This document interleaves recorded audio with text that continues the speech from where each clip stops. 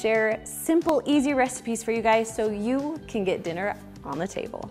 Now, these last few months have been really interesting. We have been getting so many comments of stories from you guys. Stories that, I mean, horrible things have happened. People have lost jobs, there's been fires, there's been all kinds of things. And so you guys have asked us to find some simpler recipes that don't take a lot of ingredients to help you out a little bit more during this rough time. So this last month, I have been doing a few recipes a week, filming them for you, that are just 3 ingredients or less. Some actually are 4 ingredients, but you get the gist of it. We're trying to use the littlest amount of ingredients as possible so it won't cost you a ton of money, and so you can easily get dinner on the table for your family. That's our main goal as sisters. So I know this video is a little bit different, but I hope you enjoy it and I hope that it's helpful for you. So if you guys are ready, let's get cooking. The salmon is our honey roasted carrots. You're gonna need some olive oil,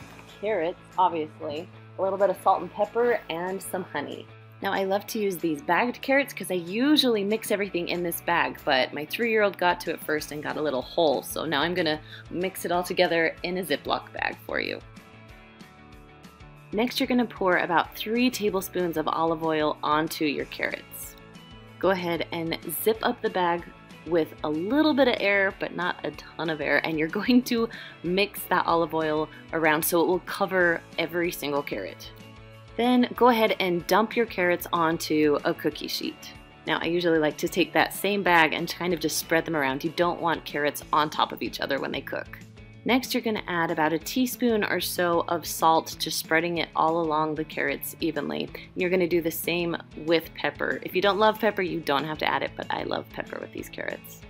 Next, you're gonna drizzle about 3 tablespoons or so of honey right onto your carrots. You just wanna make sure every carrot gets a little bit of honey. When you're done, you're gonna go ahead and bake those at 400 degrees for about 20 to 25 minutes, or until your carrots are the texture that you like them. I like them very cooked, so I go about 30 minutes every time.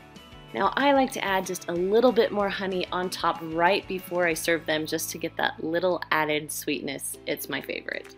Now, make sure you serve these nice and hot because they are so good that way.